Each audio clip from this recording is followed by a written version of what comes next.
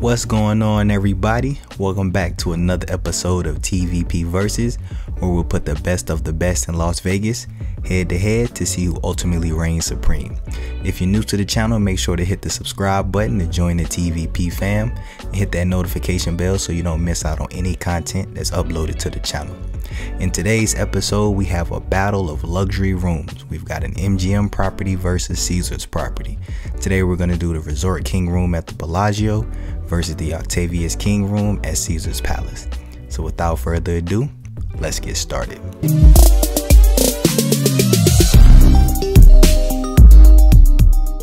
Before we jump into things, I want to give a special shout out to all of y'all who showed so much support to the last episode of TVPVS. I appreciate all the comments, all the feedback and engagement, and I appreciate all of y'all who shared y'all thoughts in the comments. Like I said, if there's certain hotels or certain rooms at certain hotels that y'all want to see, leave them in the comments below and let me know, and we can put them head to head to try to get a good versus series going on. So today we're going to put this room at Bellagio, MGM's iconic property. We're going to put this resort room against the Octavius room at Caesars Palace, which is Caesars' iconic property in Vegas. And we're going to go ahead and look into these rooms and see what we got. Now, walking into the Bellagio room, once you come into the room, you've got a good entryway space.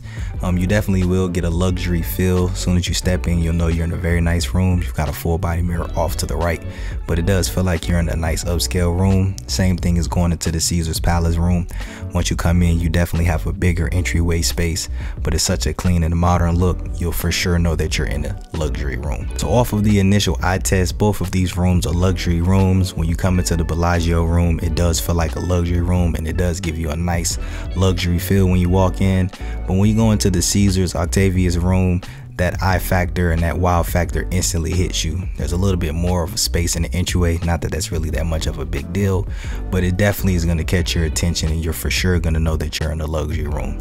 So just off the eye test, just off of what would look nice to the modern eyes, we would say the slight edge would go to Caesars. Now let's check out the bathrooms. So walking into the Bellagio bathroom, you have a soaking tub off to the side. You do have a single vanity sink with a nice bright mirror above. The toilet next to it. There's no water closet in this room for the toilet, and you do have a walk-in shower with a nice space. So you have a good nice bathroom space in this Bellagio room.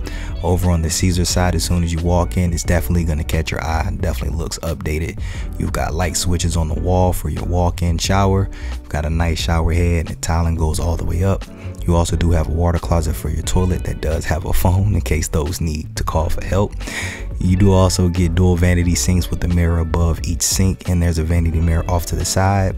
But the selling point for this bathroom is going to be the jacuzzi tub.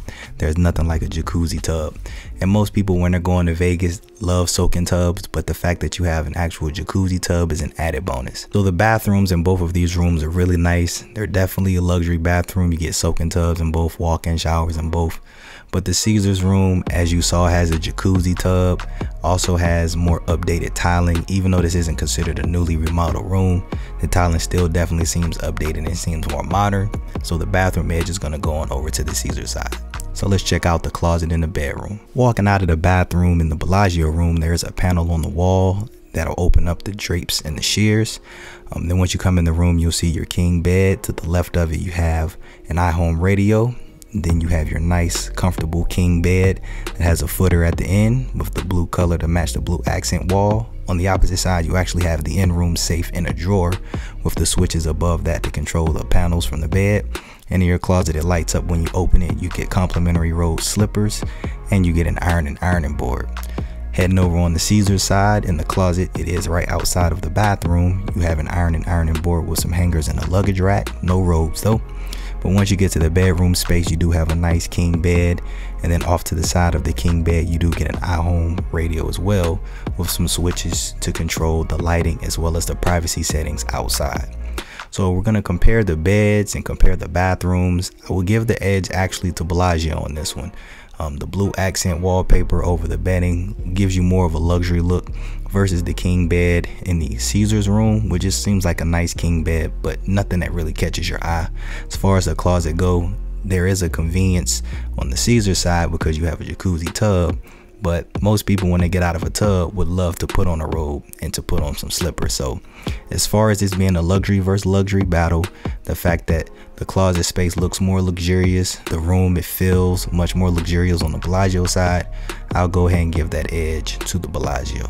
So let's check out the entertainment space. In the Bellagio room, across from the bed, you do have a wall-mounted flat screen TV. You'll get ice bucket and cups, and you can also purchase some snacks if you choose to do so. Under the TV is a connectivity panel to hook up your media if you bring some media devices. You have drawers below, and then there's actually a mini bar where you can purchase drinks inside if you want to. You do have a couple of chairs. And then if you're here on business, you do have a desk where you can actually do some work or an extra space if you need to do so. Over on the Caesar side in the entertainment space, you do have a wall-mounted flat screen TV. This one looked a little tilted, but you have drawers under that as well. And then off to the side of the drawers, you also have a work desk space that also has a connectivity panel. So you can also hook up media in this room as well. Under that connectivity panel off to the side, you also have a mini refrigerator, same as you do in the Bellagio. So you can purchase drinks if you choose to do so. But you actually get a living room space here in this Caesar's room.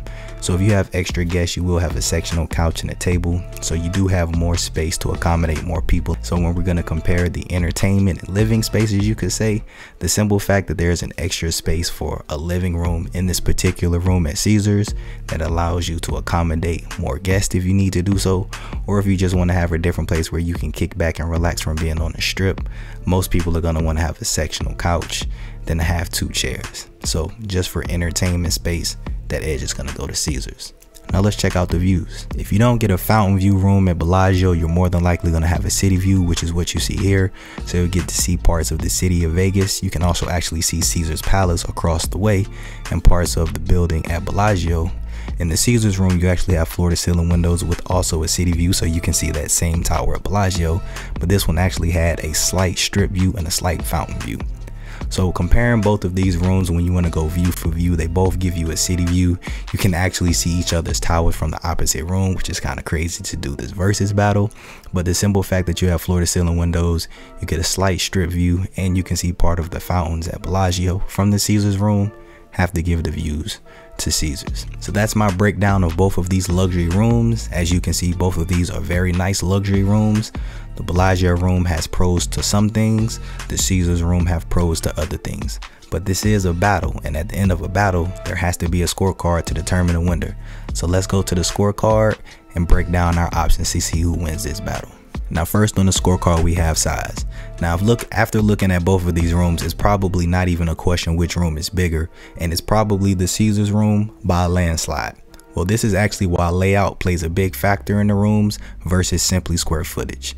According to the hotel site, the Bellagio Resort King Room is 510 square feet compared to the Octavius King Room, which is 550 square feet. So size for size, as it was probably apparent, the Caesar's room is bigger, but again, this is why layout is very important, because it's only a 40 square foot difference between both of these rooms, but if you look at them, you would think that it's much more. Second on the scorecard, we have location. There's not really much to talk about location. Bellagio is considered the center of the Vegas Strip because everyone goes to Vegas, everyone wants to see the fountain show, and it's always been symbolized as the center of the Strip. These properties are side by side, but Bellagio is the center of the Strip, and if you're in the center, you win. So location goes to Bellagio. Third on the scorecard, we have price. Now for the sake of this battle, because pricing always changes in Vegas, it varies what weekend you're going, what day of the week you're going, and if there's any major events, you can never have a consistent price. So for this battle, we're going to pick 3 random weekends, and whichever room has the cheaper price, 2 of the 3 weekends will be the winner. The first random weekend was a weekend in April. At the Bellagio Resort King, it was $863.96 with taxes and resort fees. That comes out to $288 a night. The Caesar's Octavius room was $846.95 with taxes and resort fees. That totals out to $283 a night. So the first night would go to Caesar's. Second random weekend was in July. The price for the Bellagio Resort King was $1,013.62 with taxes and resort fees. That totals out to $338 a night.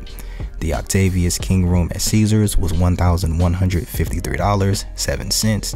With taxes and resort fees, that comes out to $385 a night, making Bellagio cheaper this second random weekend. The third random weekend in September for the Bellagio Resort King was $1,120.19. With taxes and resort fees, that totals out to $374 a night. The Octavius King Room at Caesars was $1,232.44. With taxes and resort fees, that totals out to $411. So the winner of the price battle goes to Bellagio, since the rates are cheaper at Bellagio 2 of the 3 weekends. Fourth on the list, we have amenities. Now truthfully, when it comes down to amenities, they both have walk-in showers, they both have toilets, they both have soaking tubs, but the obvious amenity is the jacuzzi tub. Most people who go to Vegas would love to have a jacuzzi tub. A lot of people desire a jacuzzi tub. That amenity alone will give the edge to Caesars, but when you also factor in that there's actually like a living room space with a sectional couch, that just really takes things over the top, not to even factor in the fact that there's floor-to-ceiling windows. So for amenities, that edge is going to go to Caesars. Last on the list, we have views.